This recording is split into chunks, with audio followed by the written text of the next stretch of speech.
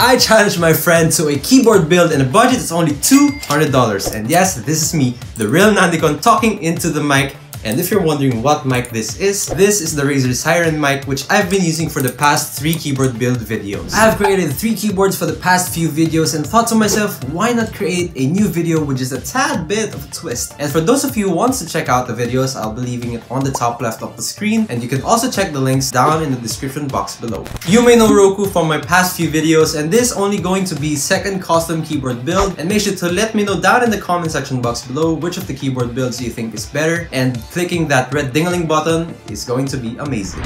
You may wonder what are these boxes behind. After waiting for like a month or something, the boxes have finally arrived. With just a single snap, we can now discover what are inside these boxes. In the first box, we have the Lychee G80 keyboard base with a brass plate which costs around $80, and it's a killer base for its price point. This base also features Bluetooth and 2.4 GHz USB wireless mode, so you can pretty much use your keyboard anywhere in your house without worrying about those dangling annoying wires. In the next box, we have the Boba U40 tactile switches, and the reason for this is, well, you'll know later during the typing test. These switches came in at around $0.8 a switch. Oh, and also these came in stock, so I'll be lubing the switches with the homebrew stabilizer lube, which costs around $2 as well. Next up, we have the modding tape. I will be using the MTX Painter's tape, which we will be putting behind the PCB of the keyboard so we can experience that deep thought. Oh, and the tape adds $2 into our budget. For the last box, we have the iFei keycaps. These keycaps are SA profiled with a black and white color combination, and these keycaps are gruelingly sold for around $39. And of course, I bought another mousepad that will elevate the aesthetic portion of our build, which costs around $20 for the whole thing.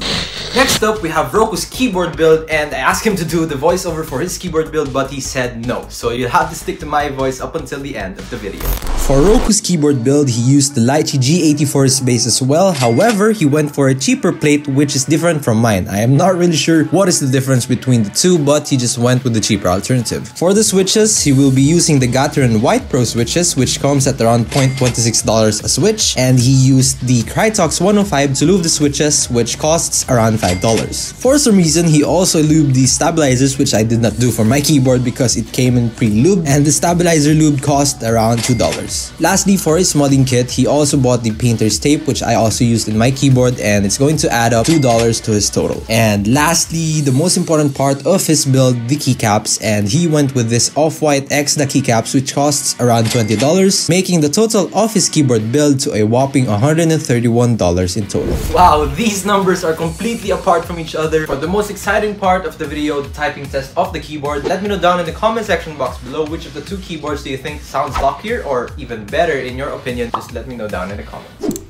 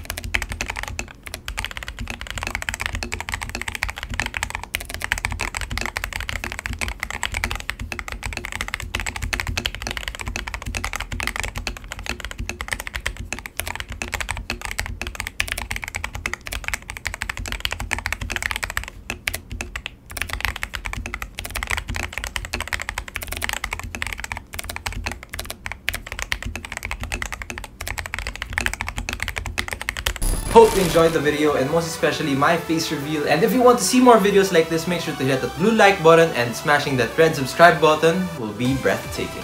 You're breathtaking! Once again, this is me, the real Nandicon, talking into the mic, and I will see you guys in the next video. Peace out. Yeah!